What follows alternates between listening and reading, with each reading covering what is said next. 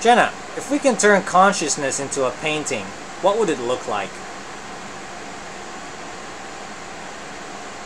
It would look like a painting of a person's consciousness, with all of the swirls and colors representing the different thoughts and emotions that make up who we are.